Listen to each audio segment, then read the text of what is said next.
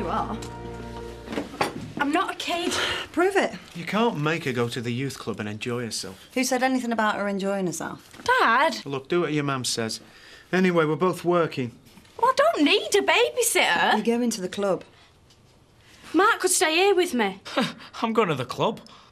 Oh, another good reason not to go. I don't know who's wettest, you or the vicar.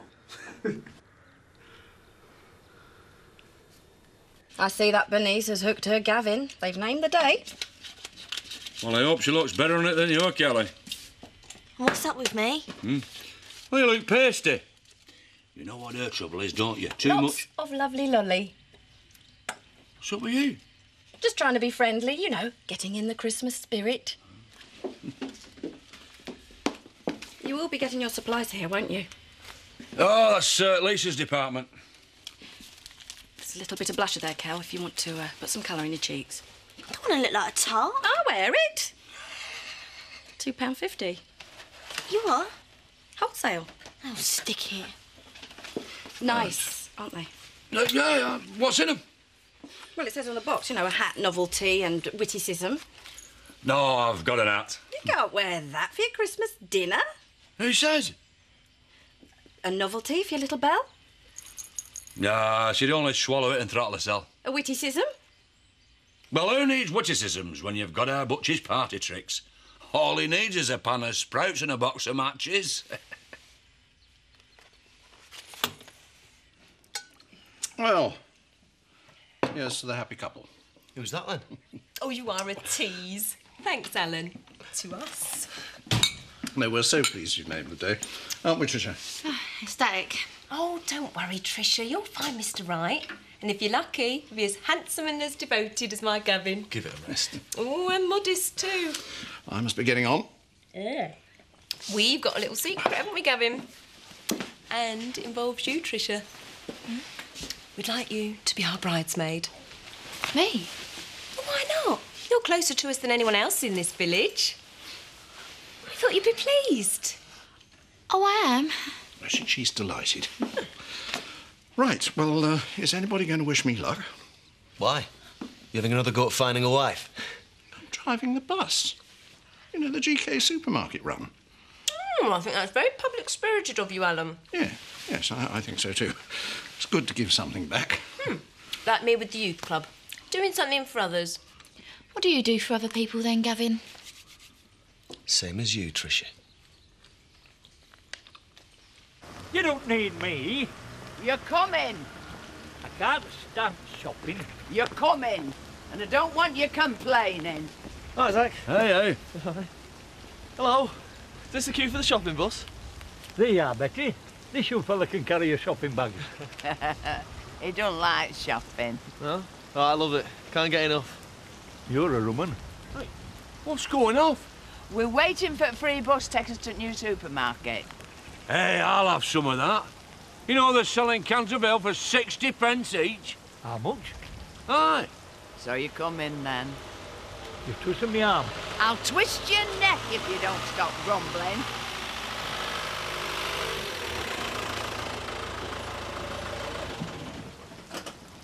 Morning. Morning. Hey, old Clippy. No, I'm just here to give Grandad a bit of sport. I'm not going all the way. Well, that'll be a change. Hello, Jason. Hey. Are you going? Well, I'm going to go and see if there's some cheap offers, you know. I think I might come now, Grandad. There's your first cheap offer. Come on! Hey. You're not going to that supermarket. No, only for the big shop, love. We still get as much as that from you. I got all my Christmas stock in. It's like Aladdin's cave in there. Well, you best hope you find a magic lamp, then. Wish up a bit of trade. What about your friendly local shopkeeper? Traitors! Where are you going? It's our day off. You're never catching that bus. We need some space. Kelly! I forbid you!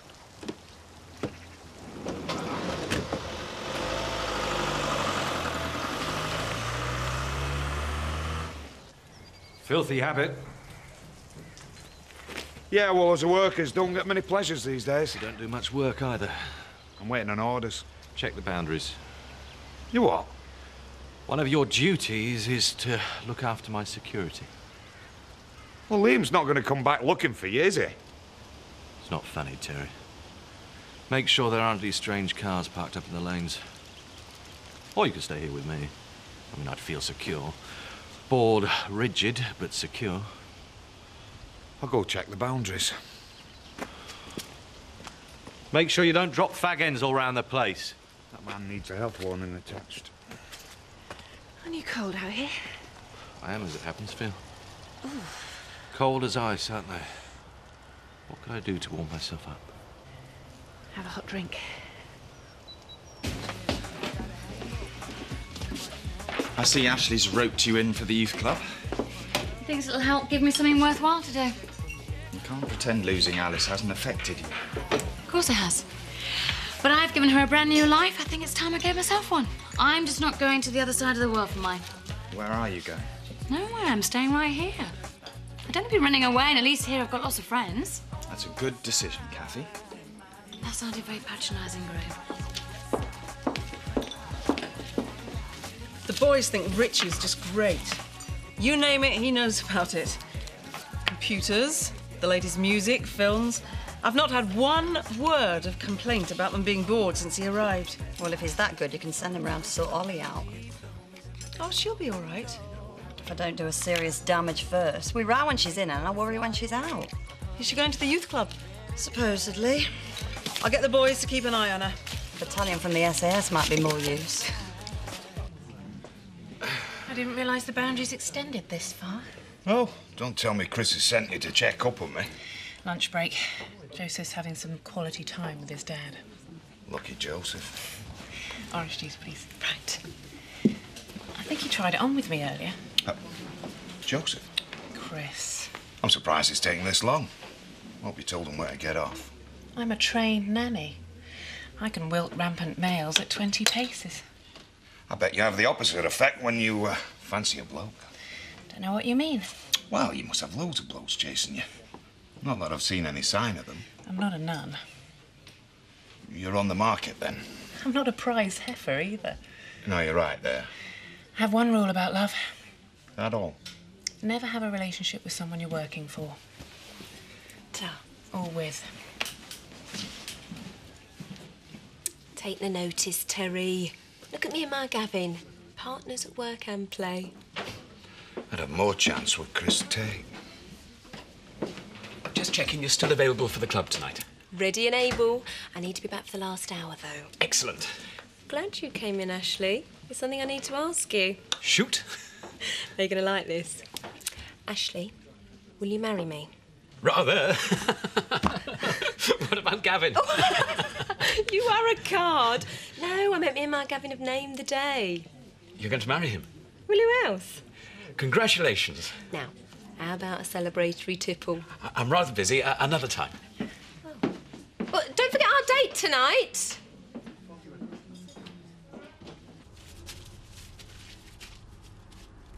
Good news, Mrs. Glover.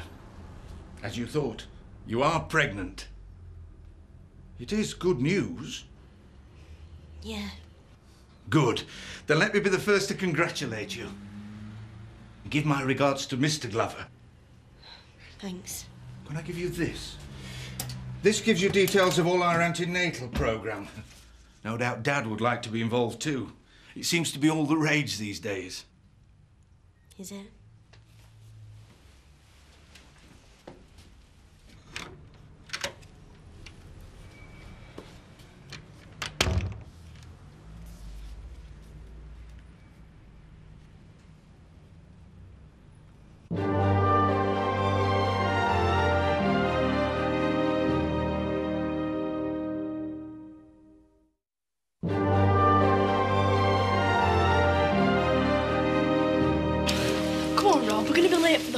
Yeah, in a bit. What's up, Andy? Anyone would think you were chasing a lass. All the lasses are chasing me more like. I'd stay in then.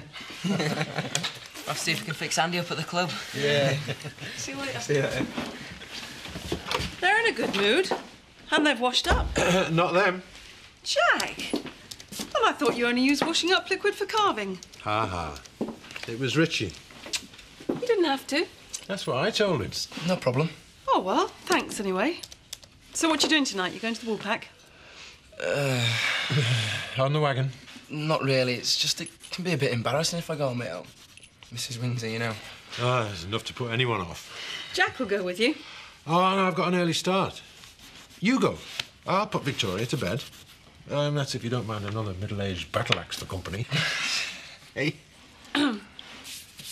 Sorry. Well, that Zach would be in here. Mislaid him, have you? Oh, half this village has gone AWOL.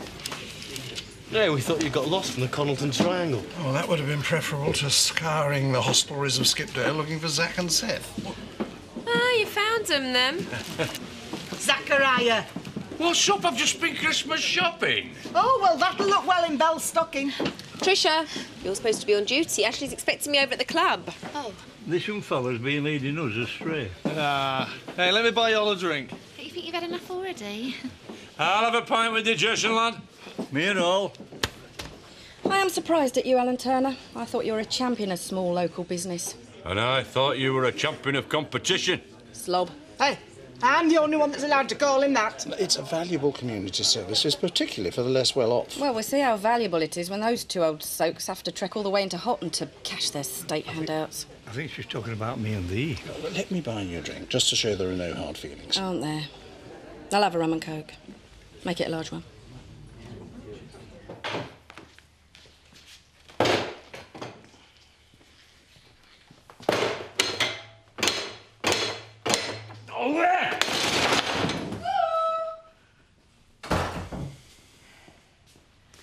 Just getting organised. Can I ask you something, Ashley? It's about the wedding. Well, I know you and I have become close. Well, real good mates. Real good mates. But when I told you, you seemed... I don't know, hardly 100%. I'm sorry if I gave that impression. But that's how you felt. I just want to make sure you know you're doing the right thing. Of course I am. Oh, I know what this is all about. You don't want another Biff and Kathy scenario on our hands, do you? Oh, I've never been sure of anything. You happy now? Yes. Hi. Hello. Hello there. Hey. It's typical of this village. They're as nice as pie to your face, and then they go and stab you in the back. Oh, don't let him get to you. If the shop goes under, it won't just be me, Donna and Scott out on the street, but you and Kelly as well. Oh, come on, it's not that bad. Isn't it? Get real, Roy. My time inside did that. Well, you've only got yourself to blame now, haven't you? It made me think. Good. About how lucky I am. Got a good job, got a lovely wife, and I've got you there to back us up. Oh, well, you're not such a bad lad. At least Roy understands the value of a good family, even if you don't fancy catching that bus. Yeah, well, I didn't buy anything at that GK place. Didn't you? You mean you just used them for a free ride? Good thinking. Yeah. Get us a drink, Roy. I made large rum and coke. I'll have the same. You've had one already, haven't you? You can smell it on you. So? It's because you had to hang around waiting for that lot. Yeah, that's it. Whose shot is it? Yours. Are you sure? Fancy a cheap round? Can I do swim? Here's your glass. Yeah.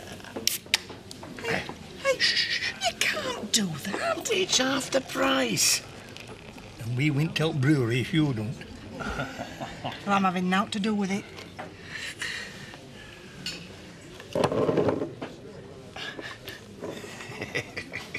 Yeah. Oh, yes. Yours.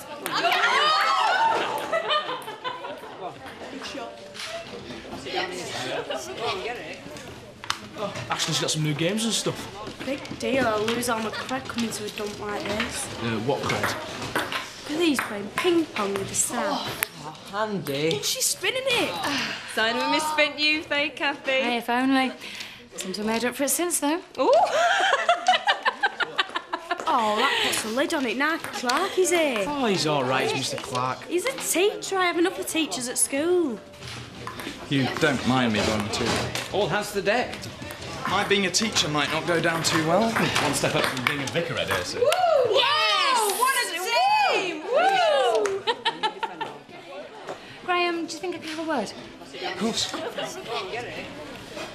right, Ashley, I don't feel quite so guilty about leaving you high and dry now. Sorry? We're getting back to my Gavin. Got more helpers than kids. I don't need a nursemaid. Sorry? You're only here because I've come, aren't you? Well, I do have some experience working with young people. Yes, I know. OK, look, I'm sorry.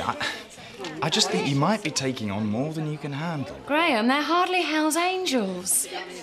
Well, they aren't angels either. Stay cool, guys. Stay cool, guys. Did I ever tell you about the time I slept with the vicar?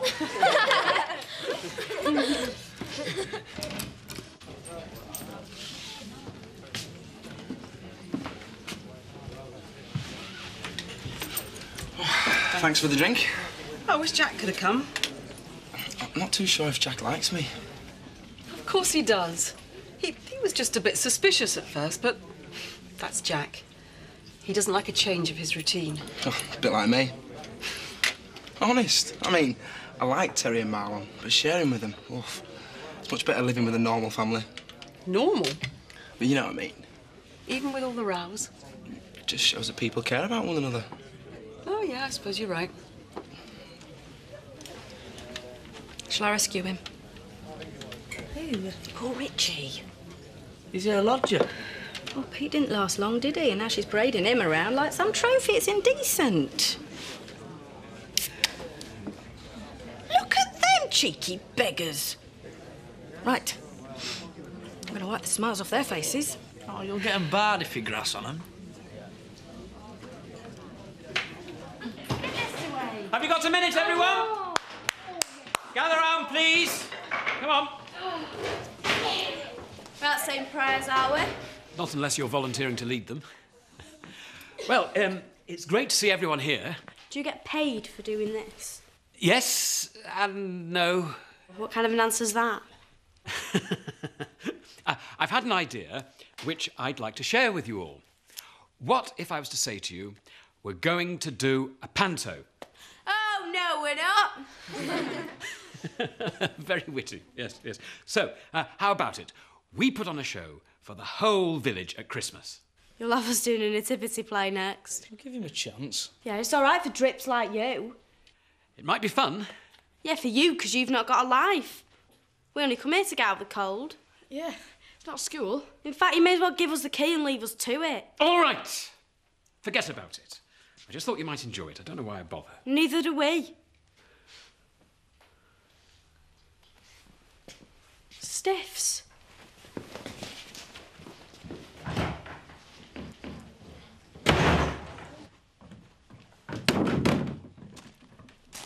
That wasn't very clever. It's got to be you. Listen, you aren't stupid. You just act as if you are. Ashley and the others are running the club for you. Well, I didn't ask them to. Shut up. They're doing it in the hope that it might just stop you from doing something that could ruin your life before it's begun. What would you know? More than you could ever imagine. I'll tell you what we're going to do. Actually, they'll all be back next time. Just to get out of the cold. At least I'm not sitting in the bus shelter drinking lager. Well, it's not just you, Ashley. Ollie's a pain with everyone. I appreciate you saying it, Mark, but the fact of the matter is she's probably right. No. I'm not very good at this sort of thing. I wasn't even when I was a teenager. Ollie's had a brilliant idea. Oh, tell them. No, she's too modest. OK if I do? Rather than do a traditional panto, not very cool, she reckons, she suggests the members put on their own show. She'll even write it. You all right? Fine. You look knackered. Can't have gone for an early night. We can't leave this. Should be all right. Right. That should teach those two old cheapskates. Oh, you've not told Bernice, have you?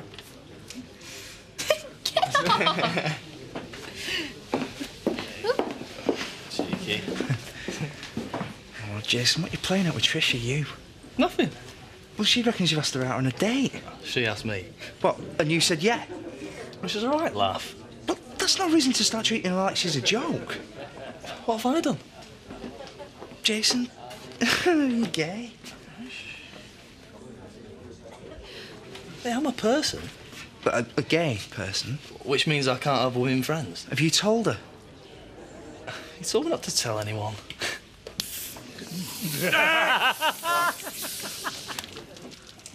You did that? Did I heck? Huh? You shook it up while I was in the gent. I was still standing at the side of you. Get out of it. Anyway, at 60p a can, we can afford to bath in the stuff. You must sort those two big kids out of that youth club of yours. I think you're doing a brilliant job. I wouldn't have the patience. You and Bernice are very close, aren't you? Yeah, I suppose. Better than we were. I mean, she's even asked me to be her bridesmaid, so she mustn't think I'm a total dipstick. You must be pleased for her.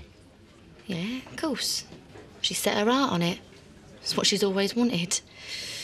Between me and you, I reckon it's the idea of getting married she's fallen in love with. She adores Gavin, surely. You aren't absolutely sure it's the right thing, are you? Well, it's not me that's got to marry him, is it? Do you think she should? Why are you asking me all this? Just a feeling inside, a niggle. But I sense that you know something that makes it even more wrong for her. What have people been saying about me? Nothing. Why? Should they have? No, I'm not happy about him getting married. Especially when I've got to stand there and be her bridesmaid. You could make an excuse. What? Like I slept with your fiancé? Oh, I'm not the only one. He had an affair with Stella. No. It's one of the reasons why she left the village. She couldn't face Bernice, and neither can I. As far as I'm concerned, there's only one thing worse than what I did with Gavin. And that would be telling Bernice. But it's the truth. Well, could you tell her?